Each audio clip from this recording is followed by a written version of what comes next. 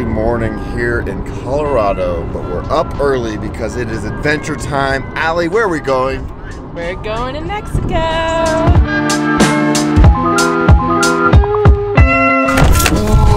Yes, it's official, my friends. I have a girlfriend, and it's crazy. I haven't had a girlfriend in a long time, and she's amazing. And we're gonna go to Mexico. Why are we going to Mexico? Well, turns out we both love Mexico. We met in Mexico, and now we're going back to Mexico. We didn't actually meet in Mexico. We met at my birthday 3 years ago. Why are you wearing sunglasses? Because I get headaches from the lighting in airports. She just wants to look cool at all times.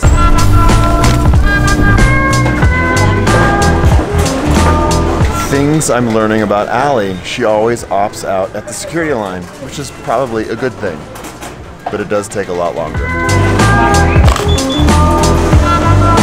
All right, Allie, so I'm curious about this, and I'm sure you're all curious. Why do you opt out? I choose to opt out because the technology for those body scanners hasn't been thoroughly tested, and I don't feel comfortable going through them. There you go. It usually doesn't take this long, right? No, usually it's really fast. But they detected explosives on my person. Not exactly clear why. You are pretty explosive. What's up?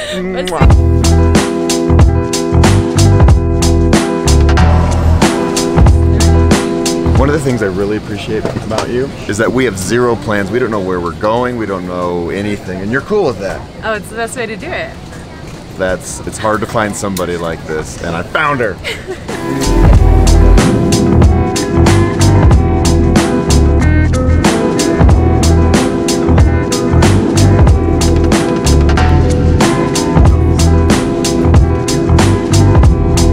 Welcome you to Cancun, local time 12:40. We have both been allowed into Mexico. Yes. We're getting closer. Our first order of business is to rent a car, because you know how much I love cars. I'm gonna drive. I like traveling without too many plans because it leaves room for adventure. All right, cenote time.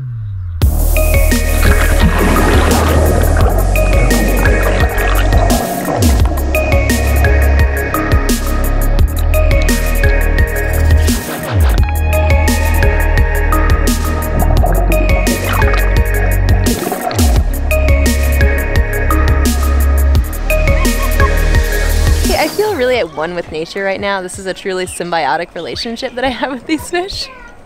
They are making my feet soft as can be, and I'm feeding the fish, which according to that sign over there, you're not supposed to do.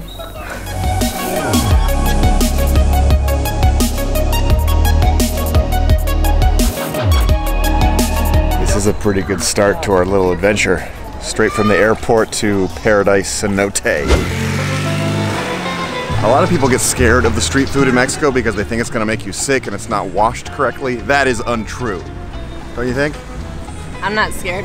I'm not scared at all. No, the best food I've ever had in Mexico is right here on the street, and we found the street with all the good stuff like quesadillas and tacos and burritos and yum, yum, yum, yum, yum. And if something smells questionable, you have two options. You can either throw it away or you can put a lot of hot sauce on it. Yeah, good point. Hot sauce cures everything. Cheers. And elotes are essentially just corn and mayonnaise. They put a little bit of cheese on it and some picante, some hot sauce. Ooh, and don't forget the lime. And a little bit of lime.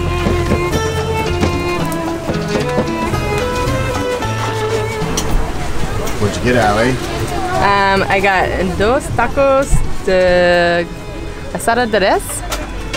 Yeah. Another reason I really love the street food scene is because they set out all these tables and chairs, and there's like families out here and kids and everybody of all ages is outside, and it's a big community gathering. So I have two blank canvases right here, some quesadillas, and every one of these carts has a toppings extravaganza section with salsas and onions. That dog right there, he knows where to hang out. Right next to people dropping food. Good morning, Allie. Good morning, Ryan. Let's go for a run.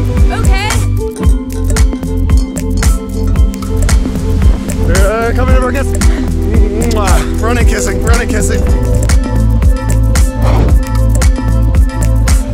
One of the great things about Allie is that she loves running as much as I do, maybe even more. We're running through Tulum, all the hippie villages, all the smoothie shops. We need to get a little exercise. We gotta earn our cocos locos later.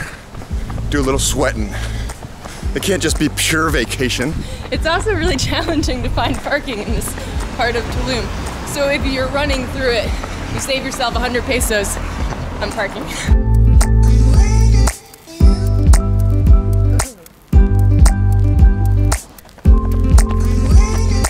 So Allie and I have been together about 2.5 months now. And we're pretty excited about things, aren't we? Yep. Yeah. I have not had a girlfriend in a long time. Neither has Allie. Haha. That's true. We're both very, very picky people.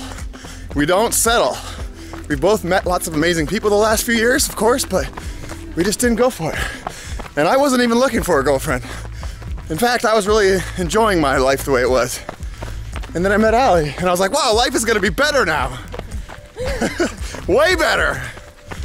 And now we're running in the jungle in the middle of nowhere. And you know what's interesting is that on my birthday this year, on January 21st, I yelled out to the world that I was ready for love. Finally, it had been so long that I felt really ready and open to love and lifting the barriers that I had put up. And then I met Allie like a month later. Isn't that crazy? I heard you. You heard me. I heard you yell and I was like, shoot, am I ready for love? Every day I wake up, I feel more and more grateful and excited that I'm waking up next to her. Like every day gets better.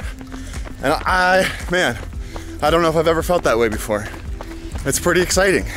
Yeah, when I wake up, I'll be like having some really good dream. And I wake up and I roll over and there's Ryan. I'm like, man, my life is even better than a dream. I just woke up from the dream to something even better. Oh, here's another very cool thing. I said to the world, I want a girlfriend that can like hang with me and do athletic endeavors with me. I've never had that before until her, and she's a total badass. She can probably outdo me in most sports. So that's exciting that we can do this together. I've never shared these types of things with anybody that I've been in an intimate relationship with. These are the kind of moments where I'm excited to be alone, for sure, to enjoy this, but I would love to share it with somebody, like my future wife, if you're out there. If you want to come and do this kind of stuff with me, this is the kind of stuff we're gonna do.